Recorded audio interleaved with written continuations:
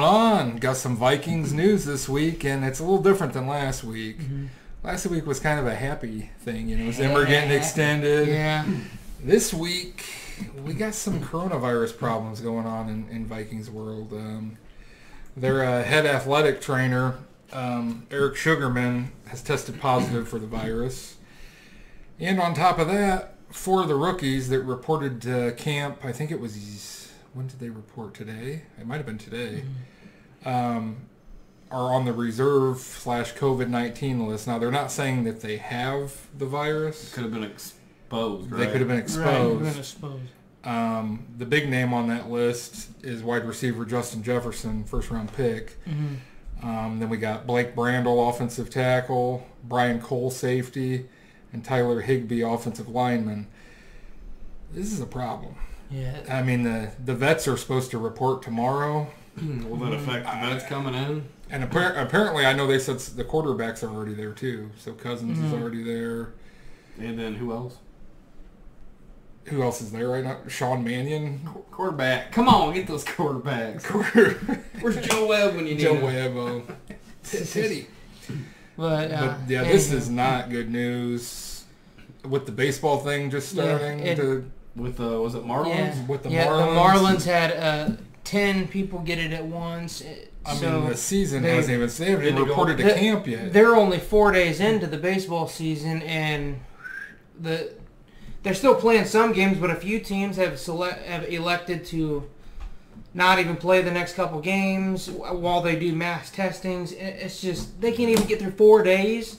How's the NFL going to do this with a 53-man roster plus coaches and staff? It's going to be hard. It's not like the NBA where you only have, at least 15 guys at the maximum. You got to... And then your coaching and staff, and then your camera guys. Well, and say these 4 rookies do have it. I mean, who all have they came in contact with in the day they were there? Yeah, it's definitely going to cause some problems. Not just for the Vikes, but just everybody. You're going to start seeing. This is just the tip. I mean, and we're only in training camp. We're just the tip. This is just training camp. We're not even in the season yet. Yeah. We're talking about practice. Yeah, wait till everybody starts tackling each other and sweating on each other, and I mean, it's not going to be. I have a bad feeling this season's not gonna happen. I hope I'm wrong. It's not gonna happen, or it's not gonna happen as we think. No. I mean, could it be something where we see just each division play? You play, maybe you play 4 games, and the winner of the division goes on to play the winner of another division. I don't know. Well, I'd say you play 6 games because you'd have probably each team in your division, twice. 12-game season, and then you got then you go seed-wise, I guess.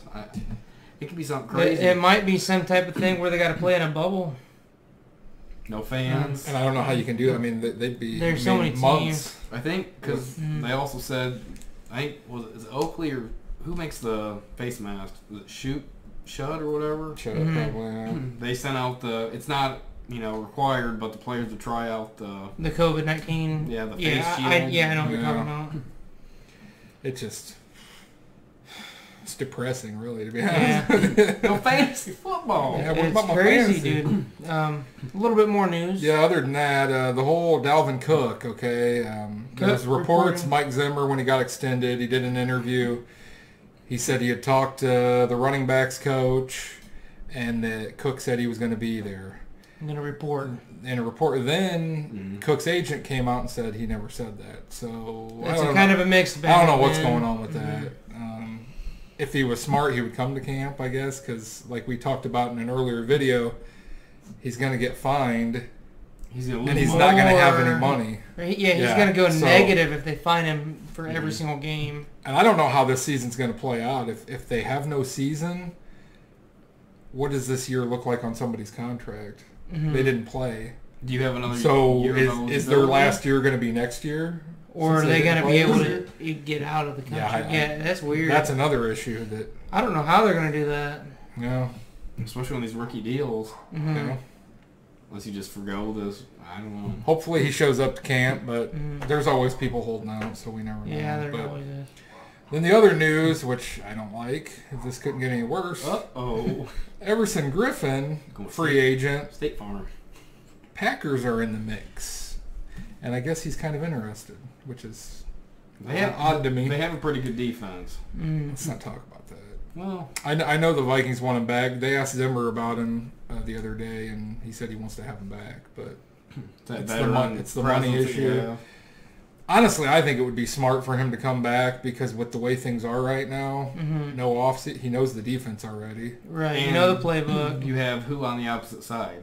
Daniil Hunter. Which Daniil will take probably a lot of the double teams. Right. You got Michael Pierce now. You already know the teammates. You have that rhythm set. He can go in there and play. And he may only have to play, 2 games? We don't we don't know. So with that negativity Yeah. that we just went through, let's end on a high note.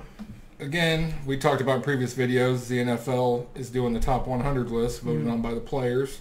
So far, there's been one Viking. I don't know how many Vikings are going to be on the list. Less than 6, I would imagine, right? Because you said they've already announced who's got 6 players. There's been a couple Because the Cowboys have 6 and you guys have 7. with the Saints, and then there's a couple other teams with 6 with the Cowboys tied.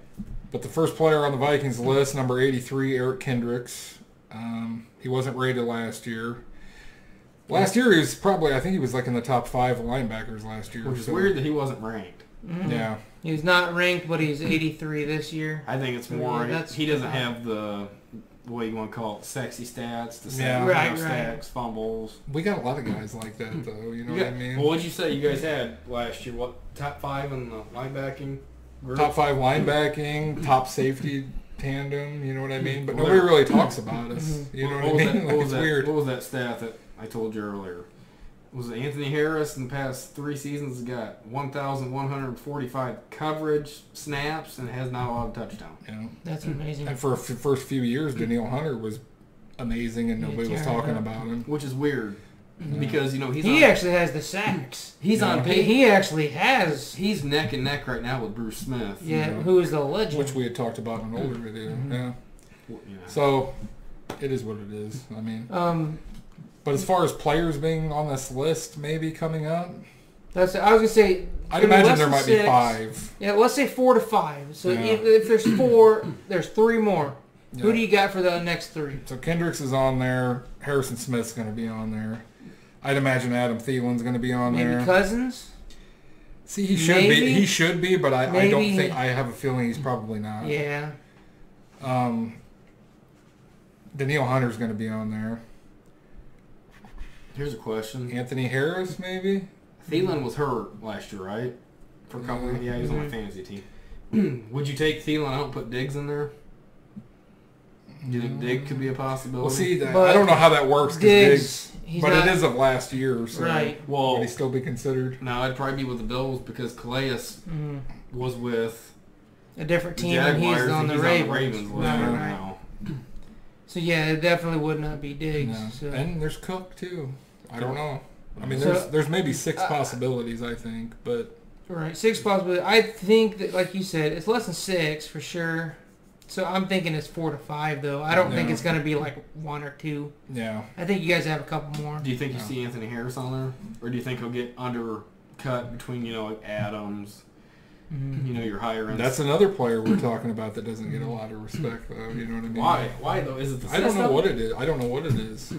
It's been like that for a long time. Which because going back with Daniil Hunter, he's on pace with Bruce Smith, but then everybody was talking about Jared Allen when he was sack. Damn near broke the record. Yeah. But now Daniil Hunter's on pace for Bruce Smith, and why isn't he getting recognition? It's kind of weird. Linebacking cores in the top 5. You have the best safety tandem. But yet I think a lot of the guys on the Vikings aren't like very outspoken guys. Right. They're not like the show that everyone puts on. You know what I mean? A lot of these players. Well, they just go out there and get it done. Yeah, they just play. What was it, Kendricks and was it Barr? Then they used to be roommates at college. Yeah. Yeah. So I don't know. Anyways, we'll see what happens. Yeah, see what happens. So hell of a season so far. Yeah, hopefully there's going to be an NFL season. Like I said, we'll end it on a high note. Well, yeah, we got to have fantasy. Yeah.